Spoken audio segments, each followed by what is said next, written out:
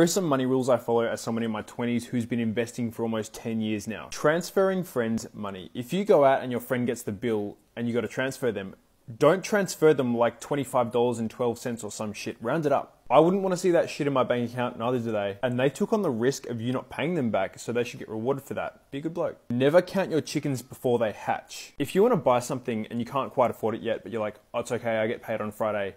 No, you haven't earned that thing yet.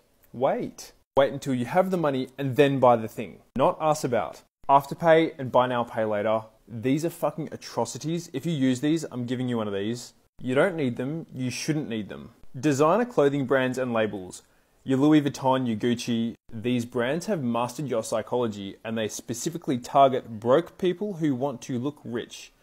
And I don't judge. So if that's what you want to be, then that's fine by me. Just letting you know, there are brands that are just as good where you're not paying for the brand name. Drinking out, why? Okay, I drink out too. But if you're someone who will go and spend $150, $200 on a night out on drinks, but then you complain about fuel prices and rent prices and interest rates, you're idiotic. Pre-drink, and then spend $20, $30, $50 out.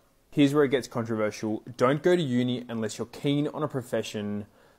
For fuck's sakes. Too many people go into debt to get a degree that they don't use.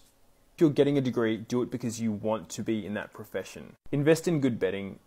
Seriously. Spend a third of your life in bed. For some people it's more. And your sleep has the biggest impact on your health. So buy good bedding. Don't buy a home. I know I'm going to get shut on for this. Unless you've sat down and gone through all the numbers of what it costs to run and own a home and the opportunity cost, you're not allowed to comment on that point. I would personally buy a home if I could turn it into a cash flowing asset, which most don't. That's because a home purchase is usually a lifestyle choice. It's an emotional decision. I would buy a home if I had a family and we wanted a very specific place for a very specific reason. But to build wealth, buying a home to live in is not the answer, unless you do it with the intention of making it a cash flowing asset. Car finance, I'm giving it a thumbs up. Hear me out. I haven't financed my car, but in the future, I think I will. For every dollar you spend on a car in cash, that's every dollar that is depreciating in value over time. But if that same money was invested, earning 10% per annum, but the car finance is only costing you 5% per annum, well, you're in a positive cash flow situation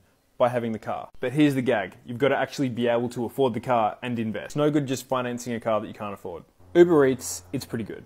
But don't let me catch you complaining about fuel prices and interest rates when you're getting Uber Eats 4 times a week.